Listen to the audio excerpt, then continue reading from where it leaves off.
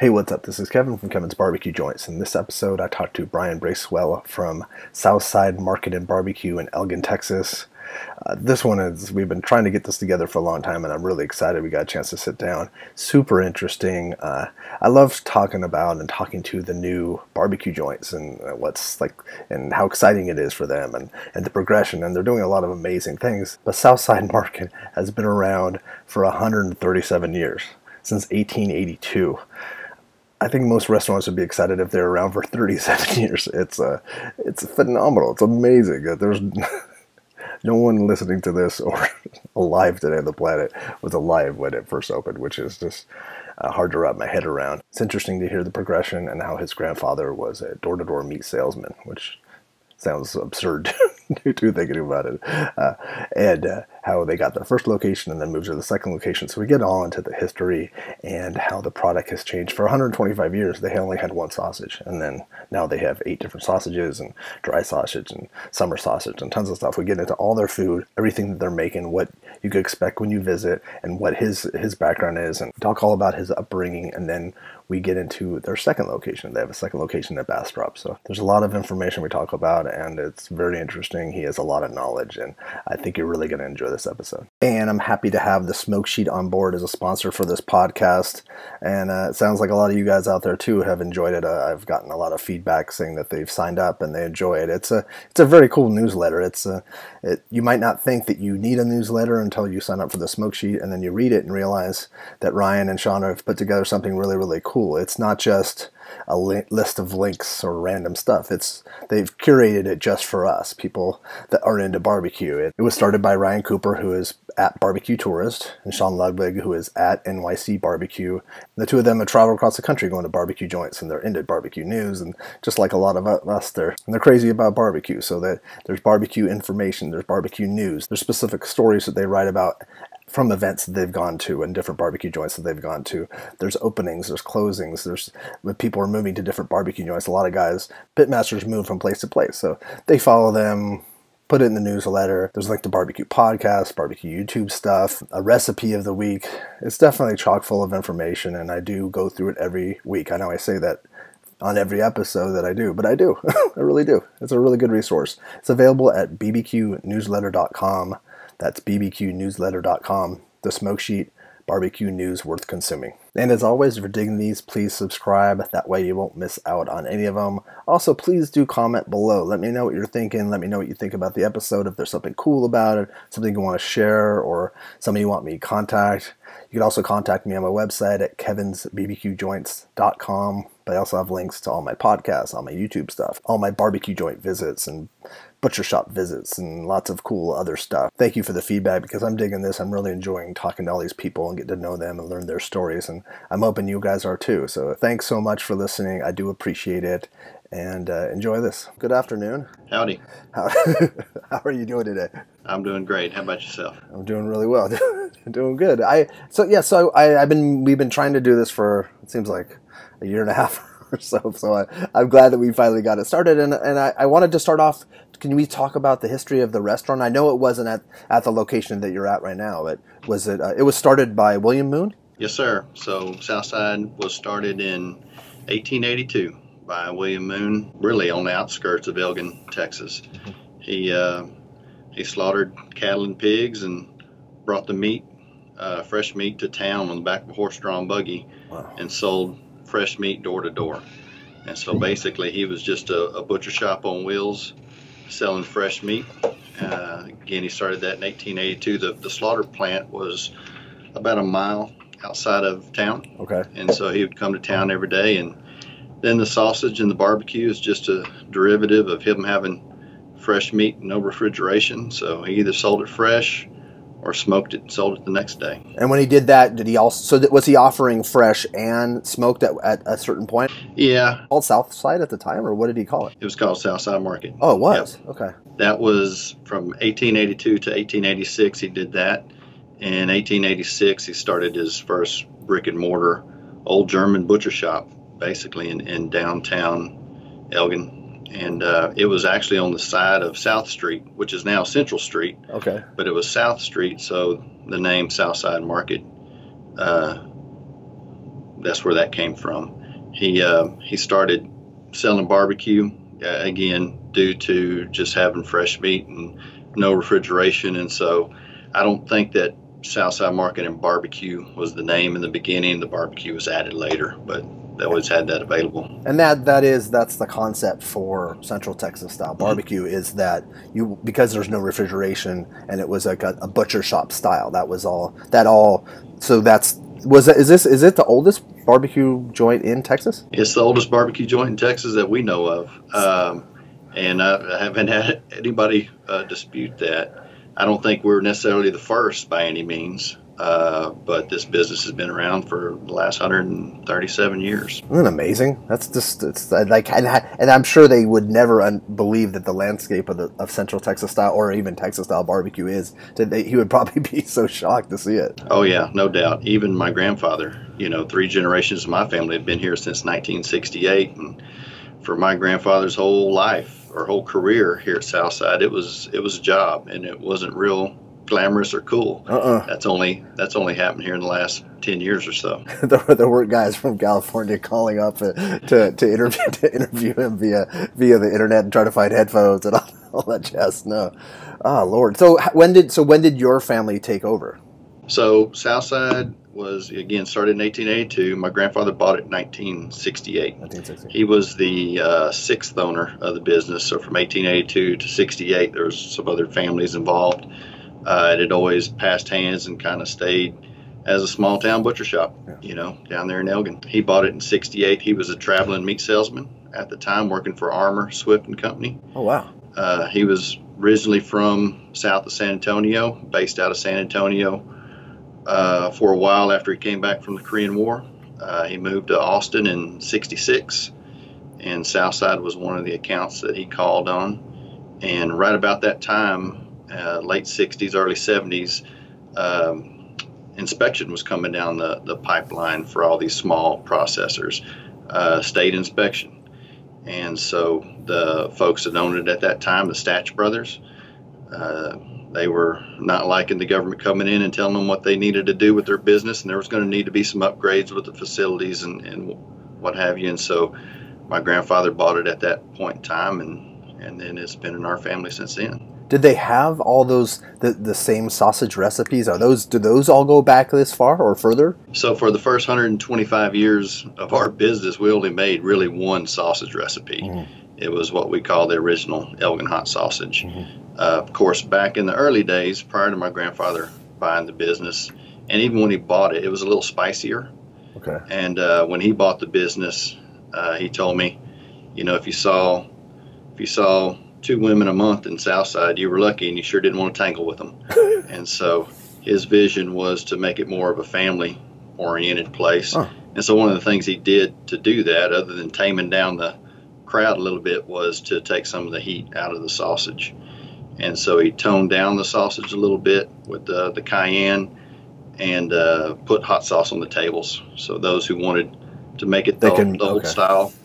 And so that was the original, we call it the 1882 version of our sausage. Oh, that's what that is. Okay, I've seen that a million times, but I've always wanted to ask. Okay. And so he took some of the pepper out of the 1882 version, and that's the original version. The name stuck, the Elgin Hot Gut stuck.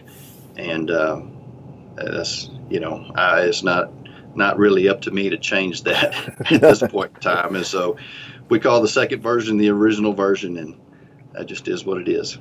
Now, can you explain to people that might not understand the term hot gut, what that means? Sure. So what we're selling is hot guts around here is just a Texas barbecue sausage. It's a coarse ground sausage. It's 100% beef. We're using a natural pork casing on it, that's what sausage casings started out being, and then it's real simple spiced recipe, mainly salt and pepper. And so the name hot guts comes from the natural pork casing, which, as you know, is pork intestines, and hot off the pit, hot guts. I love that. No, I love that. I've always loved that term, and I think, and I've said it. There's some people that sell sausage and they've called it hot gut out here, and I think people have it's been squeamish about that term because to them it sounds so strange, or they don't even understand why it's called that. When I was growing up, everybody that came into the barbecue joint or into the butcher shop, they ordered hot guts. That's just what they ordered. They didn't say Elgin sausage, beef. What they wanted, hot guts. And so the whole time I was growing up, that's just what that product was called.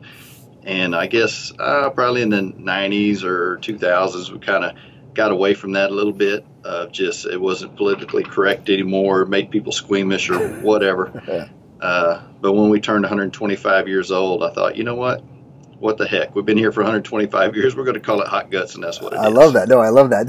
And the bank location that you're at right now, the former bank, when did you guys move into that location? So my grandfather bought that in the late 80s. Okay. It went out of business in the savings and loan crisis in the mid 80s, and it was Security National Bank. So he bought the bank building, and he moved the business from downtown Elgin out to the highway. We opened up for business here in 1992. 92. So we've been in this location for 25 years. Wow. And I think there was another location that he was looking at, right, that he was going to do in downtown? Well, his vision was it was always a downtown business ever since he had it, and it'd been there for 100 years, over 100 years at that point in time.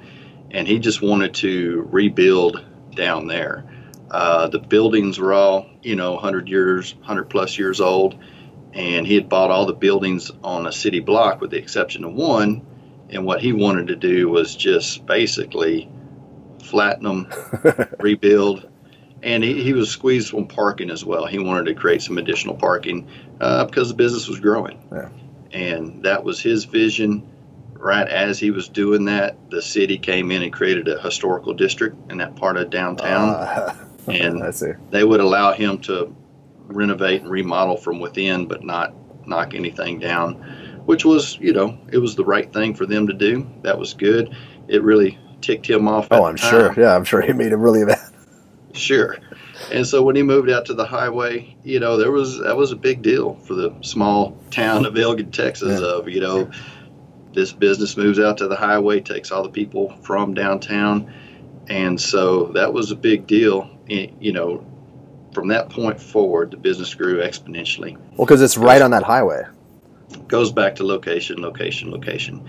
And so that's number one. Number two, if he wouldn't have done that, there wouldn't have been enough for me to come home to. And so if I was in the barbecue business, I'd have to be somewhere else. Mm-hmm. And so it worked out for me as well. And then as a child, your father worked there, right? My dad started working at Southside when he was 12. When my grandfather bought it in '68, and then I started working at Southside when I was 12 as well. But did you first see yourself working there at this age now, or because you went to Texas A&M, right? Yeah, people ask me when did I decide to be part of the family business, and to be honest with you, I don't remember making that decision. I just grew up in small town business, family business, and pretty much our world revolved around the business. It was centrally located in downtown Elgin. After school, wherever school I was at, I'd get my brother and sister, and we'd we called it the market. We'd walk to the market and hang out at the market from 3 o'clock until it shut down at 6, and then we'd go home. And so we were just always there. And I just remember, if I wanted, when I started working, that's where I needed to earn money, and that's what I did. I made the decision to go to Texas A&M to learn meat science, and so I took a 4-year break from Elgin. I still came back on the weekends and holidays to work in the business, but then I graduated from A&M in '98 and came back home, and they put an apron on me and hung around a little bit too long, I guess. Been here ever since. What did that meat science background give you, and what did that entail? It's because it's pretty extensive over there, and I know that they have brisket camp and other things, and it's something that I see from afar from Los Angeles, going, oh man, that looks so amazing. Yeah, well, you ought to come out sometime. I'm blessed and get to help them out at Camp Brisket and Barbecue Summer Camp, and working with the same professors that I learned under, 20 some odd years ago. Dr. Sable, Dr. Griffin, Ray Riley, Dr. Keaton is a processed meats professor there, Dr. Osborne, all great folks. I didn't understand it at the time. I just went there to learn meat. Mm-hmm. Not only did we have the butcher shop and the barbecue joint, but we had a processing plant, or still do, where we make all of our sausage products and distribute them And so my degree, basically, I was trained to run a meat plant. And oh, that's great. yeah, I tell everybody, growing up in a small town family business, you do what you do because that's what you're told to do, and you don't ask many questions. And if you do ask too many questions, you get told to sit down and do what I told you to do. That's what I said. And so I went to A&M to learn why we do what we do, and really, really good stuff. And I came home thinking, oh man, this is great. Have all this knowledge. Now we've got to put it into play. You know, there's better ways to do things. And then I learned family negotiations and politics and all that stuff. And so, because it is a family business, and family businesses aren't always easy, and it's and it's also something that is, because it's been there for, it's not like a 3-year-old business or 4-year-old business. There's a lot of things that have been in place for so long that to even probably tweak things a little bit, it takes a little bit of a negotiation probably. No doubt, no doubt. That's when I learned that sometimes it's much easier to beg for forgiveness than ask for permission. That's true. That makes sense.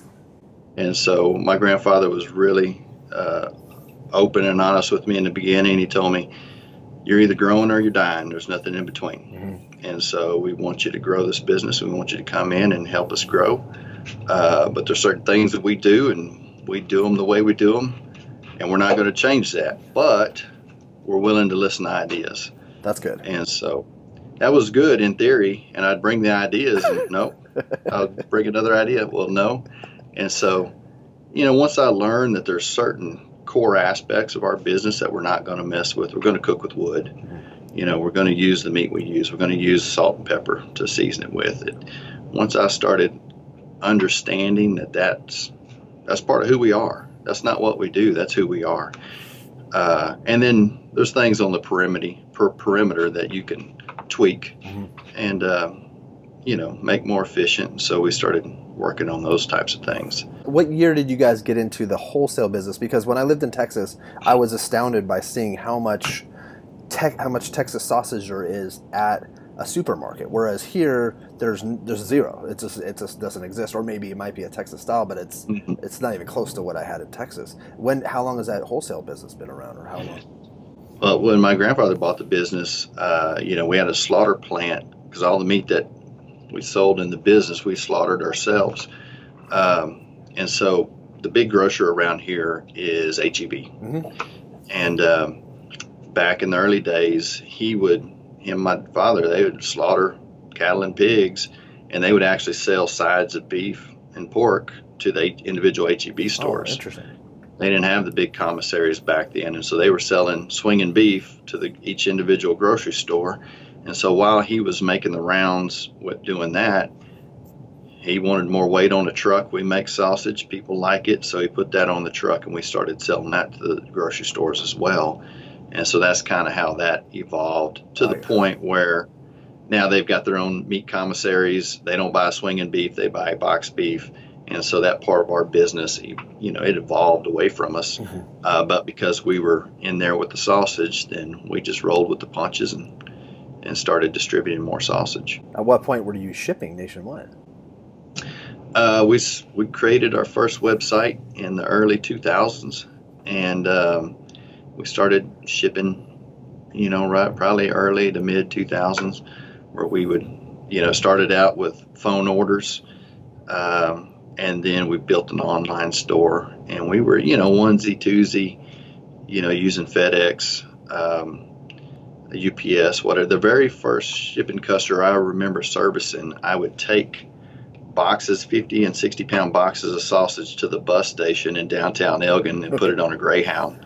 And that's how we started shipping frozen sausage on a Greyhound. Oh wow, that's so crazy. That's such the early days. Were you guys one of the very first that were shipping? I think there was a couple people that were shipping. It wasn't a big business at the time. Wasn't a big business, and when that really first started coming out, we're, you know, inspected by the state of Texas, and then 2002 I took us to USDA inspection, which same inspection processes, but going USDA from Texas gave us the ability to ship outside the state lines. Gotcha. And so in the early days, we were being told that, hey, you have to have the inspection mark on every package that you're shipping. And so that's one of the reasons that I took us to USDA inspection, so we could get across those state lines and with our online store. And that was back, I guess, in 2002. Yeah. So that's it. In my head, I'm like, that's not too far ago, but actually, it's 2000. That's 17 years ago. It just seems like yesterday was 2002. So that's the right amount of time. That's before, because I can go a million places with this because I'm so interested. Sure. Let's talk about the restaurant itself. So when people arrive and they come, I know there's a butcher shop. Let's talk about what they can expect to see when they come. Sure. Well, when you show up at any Southside, we got 2 of them right now. We want to show people what we do, and so it's all about wood fires, quality meat, simple dry rub, and time. And so when you walk into the store, hopefully you'll get a sense of all that, smell it, see it. In the Elgin store, you'll walk into a big dining room, and then we've got kind of cafeteria line service with the butcher shop on the side. At the old store in downtown Elgin, you have to walk through the butcher shop to get to the barbecue joint in the back of the building. Oh, interesting. And so at our second store in Bastrop, you've got to walk by the butcher shop to get your barbecue. And so, back in the old days, we were mainly a butcher shop that sold barbecue on the side. That's, of course, evolved with, Walmart supercenters and everything out there. And so now we're the barbecue joint that still sells fresh meat on the side. But it's part of our name. It's part of who we are. And so anywhere we go, we take a little butcher shop. Now, it looks a lot different. We used to, cut swinging beef, from the carcass. And now it's really, dumbed down to the point where it's mainly the products that we make, our sausage products. Everything that's barbecue on the menu, we sell it in the butcher shop as well. Raw, where you can cook it yourself, raw and season, where you can just go throw it on the pit. And then we sell it fully cooked as well. Now, can you buy it? Do you sell steaks and things like that? Is that even something that we do? You do? We do. Yep. So we'll sell ribeyes, New York strips, and sirloins. Okay. Because when I came in, I don't think I even noticed that portion. I was just loving everything else that I saw. Now, so? Do you find a lot of customers come in and buy barbecue and they buy stuff from the butcher shop? Is that common? It is. One thing that we don't compete with is convenience, and so. My wife, is much more convenient for her to go to a grocery store. And so our butcher shop customers are largely barbecue customers that like what we have or appreciate the quality of the meats and are going to go home and do it themselves. And it's a special occasion, or they just care about it that much that they want top quality. And so our best meat market customer is a barbecue customer that wants to take some home as well. Gotcha. And how many different sausages do you guys sell at any given time? We've got, I think, about 8 different ones on the shelf right now. Can you, by memory, list those just so people, because it'll get people excited?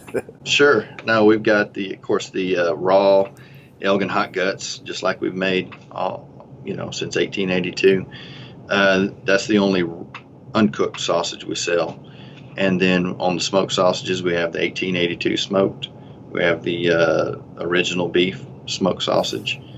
Those are both all beef. On pork and beef, we've got a jalapeno cheese pork and beef smoked sausage and a Polish sausage. That's a pork and beef. And then on all pork, we have a pork and garlic, and we have a country style smoked sausage. It's all pork. Then we have 2 summer sausages that we sell, one jalapeno and one regular. They're pork and beef. And we're just coming out this spring with some dried sausage and some beef sticks. And both of those are all beef as well. We sell the jerky as well. The dried sausage, would that be that it's dehydrated, or how is that? Or is it just that it gets more smoke and more time? More smoke, more heat, more time. And so, basically it dehydrates it, but we're doing that in the smokehouse, not in like an oven. That's an interesting sausage. I had never had that before I had gone to Texas. Yeah, it's kind of, if you're going fishing, you're going to put one of those in your tackle box and stick a cheese, and you're set for the day. Barbecue-wise, the gamut, you guys sell the gamut, right? Yes, sir. You have lamb, too? We do. Okay. We sell lamb ribs. And so back in the early day, and really we have that on the menu kind of as a throwback to the old days. And, lamb used to be a staple around here. And it was called mutton. Mutton's the older animal, of course, but, people around here didn't care. They just wanted lamb, and we sold it as mutton.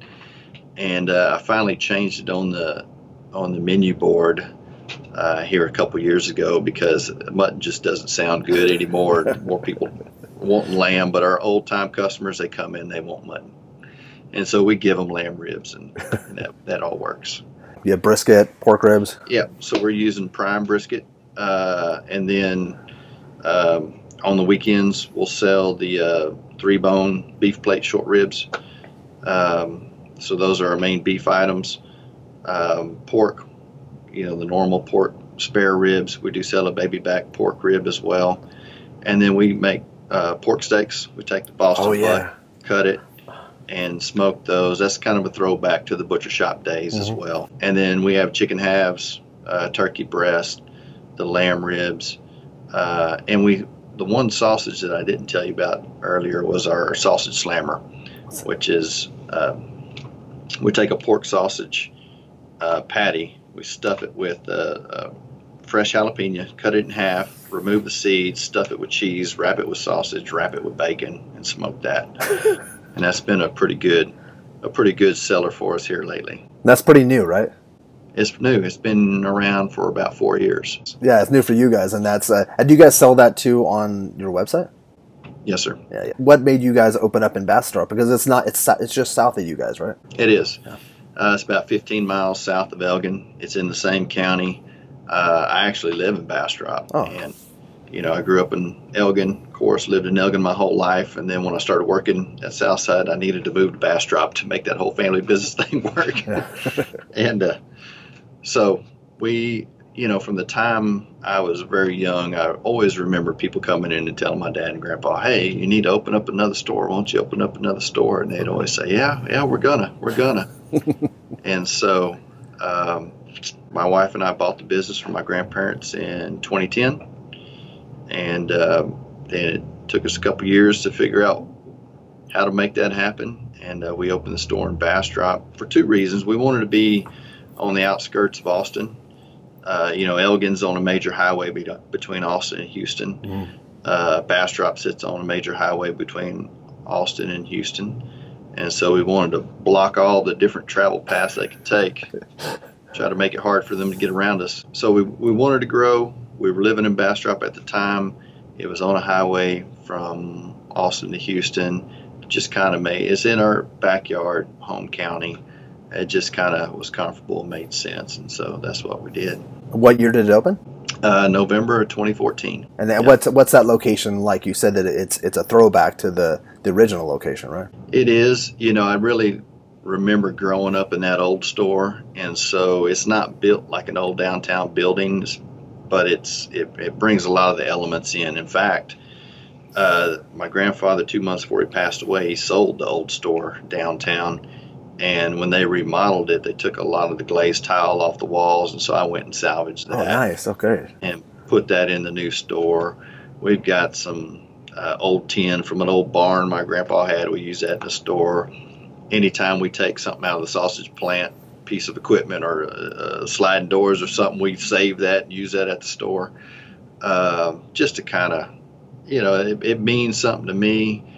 Our old time customers, it means something to them, and so it's that's what we're trying to do there, make it feel more like home. And people that are into the history of barbecue, like me, and there's thousands of others, would love to see that. That's really cool to see and check out and get a little slice of history because it's important. We lose a lot of that with all with brand new buildings and locations. Sure. That's a great point.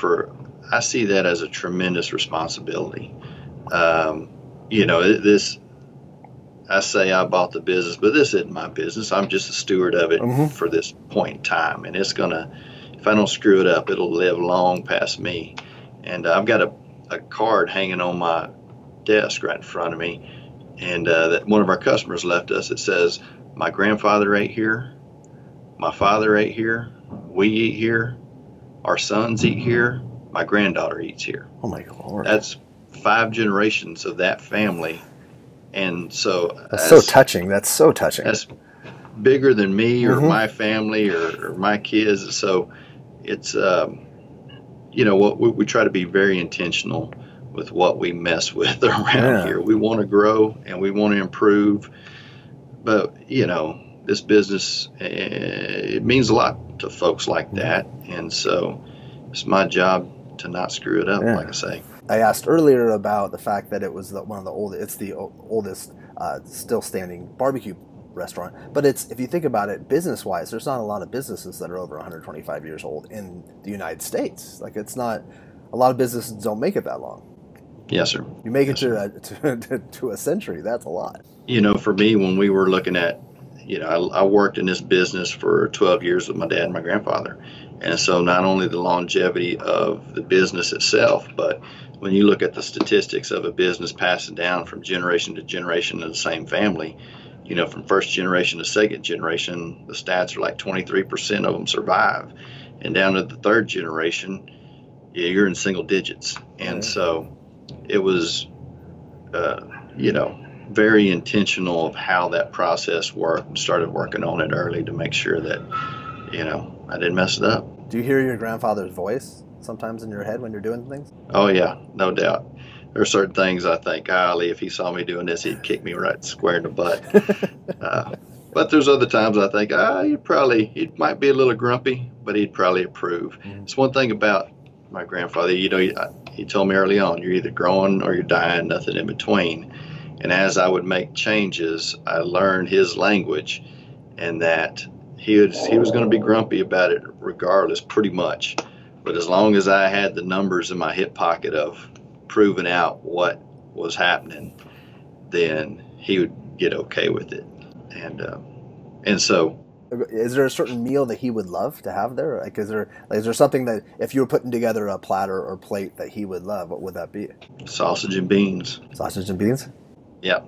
Sausage, just our hot gut sausage on butcher paper with, he'd eat it with crackers and hot sauce. And then we serve like South Texas pinto bean, which that's what he grew up on. And so that's all he needed right there. That the hot sauce and crackers too. That's such a Texas thing. It really is.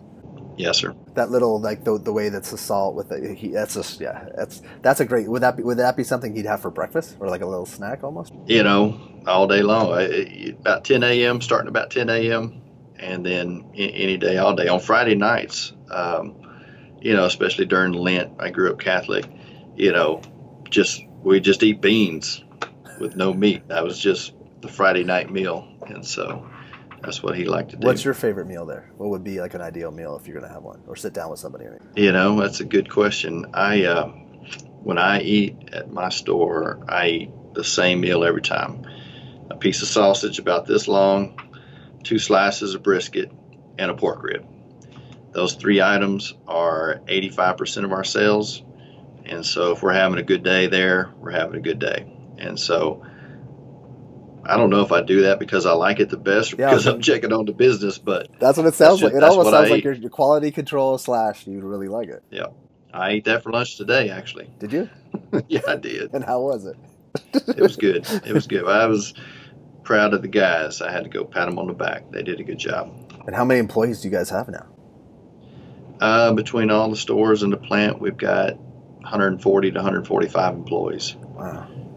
So just like everybody else, we're scrambling to find folks. It's a really good economy right now, and it's tough to recruit and hire. But saying that, we're blessed. We've got some really, really good folks. The guy that makes sausage for us, Mondo, he just passed. Monday was Tuesday was his 26th anniversary of being with us.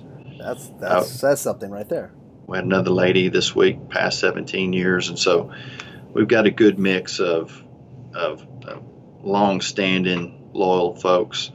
And then as we've grown here recently, we've added new positions and new folks, and it's been a good mix. And what is Elgin like? And it's not Elgin. It's like, I think for the longest time before I went to Texas, I'm like Elgin. And now I'm like, when I got there, I'm like, I feel so stupid. But what's Elgin like, and how far away is it, so people can know from Austin, or even you said it's between, like, on the way to Houston? How far away from Houston? Sure. So Elgin sits 20 miles east of Austin on Highway 290. And if you come in and say Elgin, that's a dead giveaway. You ain't from around here. So Yes, we'll know that yes, real sir. quick. We love everybody, but just a dead giveaway. Yes. But Elgin's a small town. We've got about 10,000 people population. High school football, Friday nights, normal stuff, small town Texas. And we're about an hour and a half from Houston. Okay. And so we enjoy a lot of traffic on the highway between those 2 points. And also, if you're in Austin, you can go visit Elgin, visit you guys, and then head north to Taylor, right? That's exactly right. We're kind of at the intersection of Highway 290 and 95. And so if you go north on 95, you go to Wayne's Place in Taylor. And if you go south on 95, you get to our Bastrop store. Bastrop. So you could do that and then go. Yeah, and then from Bastrop, you can head on down to Lockhart. That's true. And, that's a great and Luling. And so it's that's the Central Texas Barbecue Trail right there.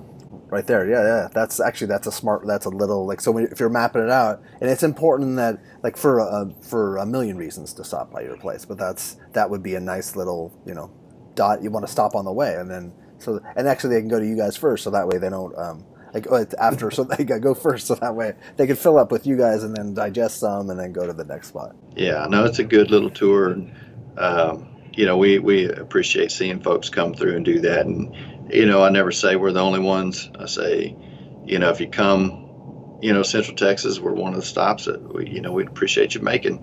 But along with that, you need to go to Wayne's Place, Louis Miller. You need to go to Kreitz. You got to go to Smitty's.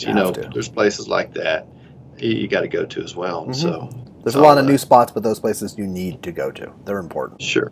Yeah, no doubt. And it's one thing that, with the kind of the evolution of barbecue or over the past 10 years, is that I've gotten real close with all those folks. And I say real close. We see each other at the Texas A&M, the barbecue summer camp, or the Camp Brisket, and these other events, which that's one of the blessings of this whole deal. As people put events together, it gets all the barbecue guys together. And I don't remember ever seeing my grandfather do that, or even my dad. And there's just been a really cool camaraderie built. And the new guys, the old guys, the new business, the old business, it's just good people. And you could share something, a commonality that a lot of people outside of that world don't share, and especially ones that have been, it's a business that's been passed down family to family, or family member to family member. I think that's something with Wayne, for sure, that's something that you guys have that in common, without a doubt. Yep, no doubt. We tell stories and laugh a little bit, and there's it's a little bit different being in the family business and for sure in the barbecue world, but it's all great. And what are the hours? We open at 10 a.m., 9 a.m. here in Elgin, 10 a.m. in Bastrop, and we close. Small towns, 8 p.m. on the 8 o'clock at night on the weekdays is about all we can handle around here. Stay open until 9 on Saturdays and Sundays. Okay. And so, 7 days a week? 7 days a week, yeah. We close down 3 days. Easter Day, Thanksgiving Day, and Christmas Day. Gotcha. And other than that, we're making barbecue. If you're listening to this on the podcast at southsidemarket.com, you can order all of your food and merchandise. Yeah, I'm sitting in the marketing office. You can see all the all the pictures. Which, if you're listening to the podcast, that gives you reason to want to go to the YouTube version and actually see. And I think that's why I like to do both a YouTube and a podcast version, so people can see the people. So someone who sees this can, at least now they have an idea of what you're like, and from hearing from you and seeing you, and then when they see, they'll be able to recognize you at the restaurant and say hi and chat up barbecue with you. Sure. Good stuff. Thank you so much for taking the time. I've wanted to talk to you for so long, and I so appreciate you being forthcoming about your entire family history and everything. That's so great.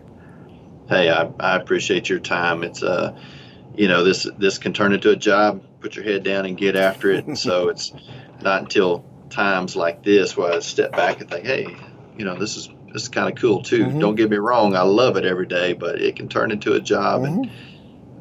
And I come by it honest. I could BS all day long about barbecue. Mm-hmm. That's and I'd appreciate it. Maybe do a part 2 someday too. There you go. You got it. Thank Take you, care, sir. Bryan. Thank you, sir. Bye-bye.